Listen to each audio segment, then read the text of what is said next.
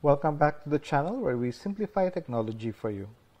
For this video, I will answer the question how to share a sheet without sharing the entire file.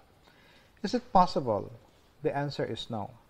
But there are times that we need to share some information to someone without sharing the other sheet. So for example, in my case, I want to share the alpha sheet and not the Bravo sheet to other person. So what is the solution? So the solution is we create a new spreadsheet, okay, and then we will share this to that person. So what is now the difference of that? So basically this is not sharing a part of the sheet and not sharing the entire file, but this is the solution. What we're going to do is to import part of the sheet. So when we import, any changes in the source file will be applied to this shared file. So how do we do that? So we make use of the import range function. So within the import range functions has two arguments, and these two arguments is inside a pair of parentheses. Okay.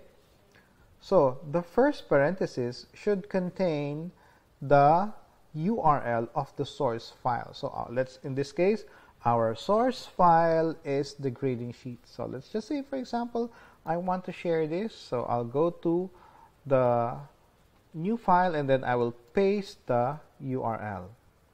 The second argument is the range from that sheet. So the name of the sheet is alpha, and I would like to share from A1 up to F14. So I will put here in the new file alpha and then A1 colon F14. Upon pressing enter, so you will see that it's loading and it looks like there's something wrong. But if you move your mouse pointer, you need to connect these sheets. So I will just click allow and it will show me the content of the source file. So now let's say, take note, this is the original file or the source file, and this is the new file.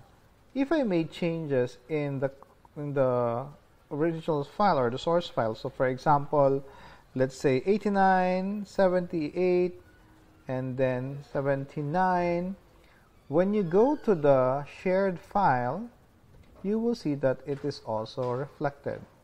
So any changes in the source file will be applied to the new file. So all I need to do now is to share this to the advisor. For example, alpha advisor. So I'll now share this with the advisor. So you can share it as editor or viewer, because it doesn't matter, because she cannot make changes in the document, because just in case she or he made changes, it will not affect the source file. Okay, so that is how you share. That is the solution to this question, how to share a sheet without sharing the entire file. If you have any question, please comment down below. Bye for now.